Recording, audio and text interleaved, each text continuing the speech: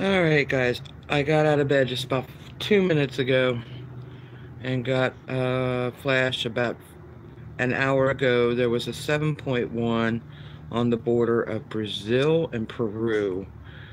It was 609.5 kilometers in depth. But I also got this from my earthquake volcano app. It says Etna volcano update 8/24/2018. It says, last night, new activity started around the center, with tremors beginning to rise sharply at around 20:30 hours, local time, accompanied by steam activity from new cone in the saddle between the old one and new southeast center cone. Okay, that's all I got. I got to go check it out, make sure they're just not, you know. But it was dated 8/24/2018. All right. They also had a 4.3 in Colorado, and that was at 5 kilometers in depth.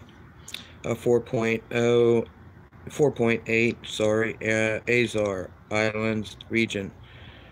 4.3 off the shore of Mexico. A 4.1 in the Philippines, and a 4.2 in Chile. I'm going to check on Etna. Now, I mean, that was a big volcano they had on Peru, Brazil border at a 7.1. But Edna, yeah, I need to check on her. Alright, guys, please be safe. I'll do a morning report shortly. Give me a couple minutes to wake up. God bless. Thank you for watching. I've got 2 visitors here. If you just came in, there was a 7.1 Peru-Brazil border. Mount Etna had an update come through on my volcano app. It said, last night new activities started at the southeast center. Tremors began rising sharply around 20:30 local time. So I've got to check that. You guys be safe. Talk at you later. God bless.